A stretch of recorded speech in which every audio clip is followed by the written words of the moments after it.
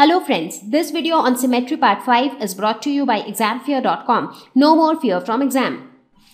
Now that you have already learned what is a line of symmetry, let's talk about horizontal and vertical lines of symmetry. So can you guess what could be horizontal and vertical lines of symmetry? I think you would have guessed it partially. So any horizontal or vertical line dividing an object into two equal parts. So I am sure all of you by now know what is a horizontal line. So this is a horizontal line, and a vertical line, this one is a vertical line. So let's take examples so that it becomes clear to you. Now any object can have only horizontal line of symmetry or only vertical line or both or none. Okay, let's take this example. Let's consider the alphabet B. So when you look at this alphabet B, if I ask you, does this alphabet possess symmetry? So for that, what we do, you imagine different lines and you try to see if that line divides it into two equal parts. So in case of B, you would see that there is a horizontal line which divides B exactly into two equal parts which coincide each other completely. Right? So this line is a horizontal line of symmetry because the line is a horizontal line, but at the same time, it divides B into two equal halves.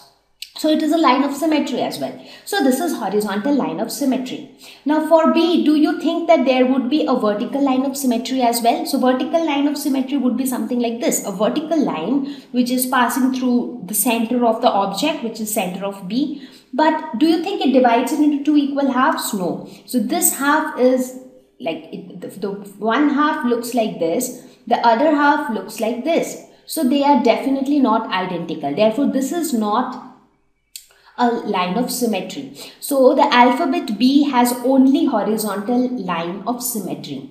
So as I said, some objects will have only horizontal line of symmetry. Whereas you can come across other objects which have only vertical line of symmetry. Look at this triangle. So when you look at this triangle, let's think of a vertical line of symmetry. So this vertical line clearly divides the triangle into two equal halves. So this half and this half, they are exactly identical and equal and they overlap each other. So definitely this vertical line of symmetry is present in the triangle. Now what about horizontal line? So when you think of this horizontal line, so you see one part is like this, the other part is like this. So do you think they are identical? No, they are not identical. So a triangle, this triangle has only vertical line of symmetry. Let's look at this rectangle. So in case of a rectangle, you have a vertical line of symmetry like this, and you also have a horizontal line of symmetry because both the horizontal and the vertical lines, they divide the rectangle into two equal halves. So therefore, the rectangle has both lines of symmetry. So the both criteria example would be a rectangle. Let's look at this picture. So what is this? This is some random closed figure.